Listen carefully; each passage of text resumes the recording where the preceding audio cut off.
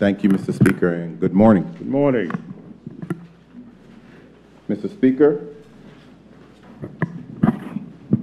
I stand before you and my honorable colleagues this morning to provide an update on the work being undertaken by the Department of Education to progress the standards-based grading initiative. Mr. Speaker, let me first cast the minds of my honorable colleagues back to November 2018, when I first shared with this honorable House information about standards-based grading and how the Department of Education was indeed charting a new course. At that time, I explained that standards-based grading is both a grading and reporting system that is very clear in communicating to students what they know about subjects that they take and what they're able to do. Standards-based grading measures student proficiency in a subject against a defined course objective. The overall objective is to have consistency in grading practices across every school system-wide, and to give greater attention to the meaning of student grades for both students and their parents. Mr. Speaker, before I go any further, I want to remind my honorable colleagues that the community at large why the Department of Education made the decision to transition from a traditional grading system to a standards-based education system. The reasons are intentional and will underscore the overall mission of the Bermuda public school system, which is to provide our students with quality instruction that empowers them to reach their potential. Mr. Speaker, standards-based grading has been proven to transform teaching and learning. That is, transform the work that takes place in classrooms each day and the way that teachers teach and assess how children learn. It is our expectation that as a result of the implementation of this grading and reporting system, students, teachers, and parents will have more accurate information about what students specifically know in each subject and what they're able to do. What performance is required for mastery of subject content, concepts, and skills that are linked to a set of achievement standards. Students will be positioned to self-assess and gain insights about their performance in each subject, and teachers will be able to strengthen their delivery of high-quality instruction in the classroom. Both the enhanced teaching and learning will result from the sustained practices of standards-based grading will help to transform public school education. Mr. Speaker, in early October 2018, a standards-based grading, or SBG committee, was established comprising of Department of Education technical officers, school principals, and teachers who have acquired specialist knowledge of the standards-based grading framework. To date, this committee has been actively and diligently engaged in organizing and executing on deliverables that are mapped out in a 4-year SBG implementation plan that they had developed. The work of the committee members is in support of the first priority of Plan 2022, which focuses on high-quality instructional practices and teaching and learning and grading practices.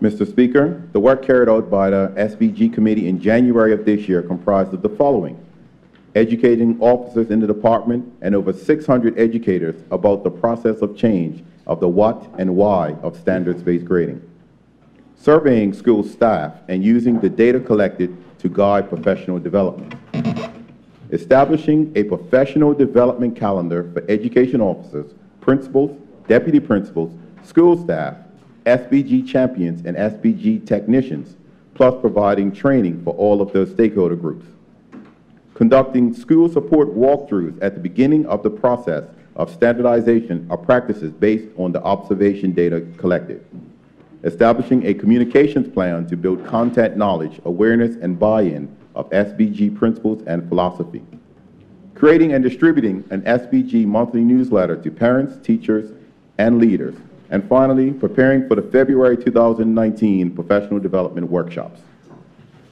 Mr. Speaker, just this week, members of the SBG Steering Committee conducted workshops specifically for primary and middle school teachers.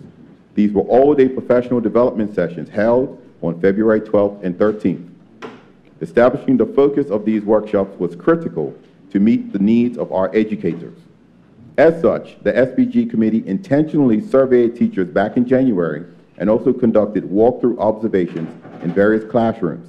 The data collected from the survey and the classroom walkthroughs indicated that several teachers at the primary and middle levels write learning intentions and communicate them to students. Given this, the content of the February workshops focused on deepening teacher understanding of constructing quality learning intentions and success criteria. The workshops, I understand, were both engaging and empowering for our educators. Mr. Speaker, the department also commissioned a group of principals to provide a standard-based grading workshop for their colleagues, which was also held on February 12th and 13th, this week. The workshops focused on learning intentions, unpacking learning intentions, and success criteria. Mr. Speaker, there will be more professional development training on standard-based grading held during this month. The SPG champions, that is, teachers from both the primary and middle schools, will be trained on how to conduct SPG professional development. These training workshops will be held the week of February 18th, with the intent of building intellectual capacity for the SPG framework. The training sessions will focus on communicating and clarifying learning intentions, constructing success criteria, and the walkthrough observation protocol.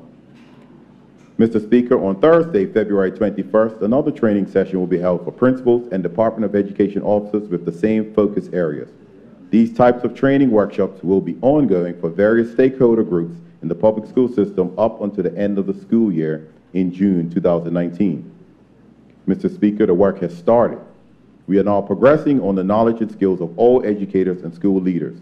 As we progress the training in standard-based grading and reporting, the transformation will steadily materialize for the Bermuda public school system. To demonstrate our commitment to this initiative and transforming the system, we also have seconded 3 teachers to support the department's acting staff development officer with implementing the plan for standards-based grading. As we begin our transition to standards-based grading, our teachers have been asked to continue to use a point scale of 0 to 4 to score the work performance of their students. A lot of questions have been raised about the availability of student progress reports. We want to assure parents that student reports will be provided in early March, early May, with final report at the end of June before the close of the school year. It is important that parents are included in this transformative journey. Thus, we will be holding parent information meetings next week, Thursday, February 21st, at Whitney Institute, the Purvis Primary School, and T. and Tatum Middle School. These meetings will start at 5:45 p.m. prompt. All SPG committee members will attend the information meetings, with some of the members functioning as lead facilitators at each training site. Mr. Speaker, we encourage our primary and middle school parents and the general public to attend these information sessions so they can obtain a clear understanding of standards-based grading and learn more about how it will benefit their children. The committee members will give a general overview of standards-based grading education and hold a question and answer session at the end of their presentation. Mr. Speaker, lastly, let me take this opportunity to thank the 15 members of the SPG Steering Committee for their commitment and determination to see this initiative implemented with fidelity and until completion. In appreciation of them individually and collectively as a team, I want to share with you who the members are. Callie Douglas, Chairperson. Keisha Allen Smith, Callie Baxter Williams, Jenna Bean, Tamika Darrell, Lisa De Silva, Nicole Grant, Linda Holder, O'Brien Osborne, Shaquita Parson, Davita Patterson, Kenita Phillips, Shauna Simmons, Philip Trott, and Carissa Woolridge.